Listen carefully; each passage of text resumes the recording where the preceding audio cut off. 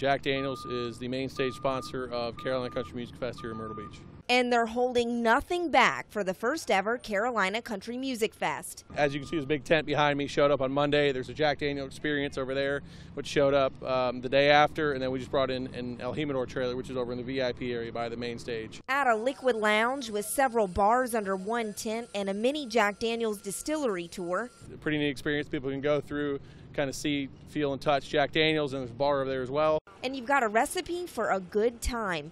But they aren't the only vendors who spent Wednesday setting up shop. We're just getting ready for the big event starting tomorrow, so lots of setup and work, but we're excited. That setup includes a Coors Light truck, a Blue Moon Tavern, and some Red's apple trees, and they even partnered with a local restaurant to go one step further. We're partnering with Art Burger and Sushi. They'll be doing a little bit of liquid nitrogen. We call it Insta-Chill, so you can chill out your Coors Light.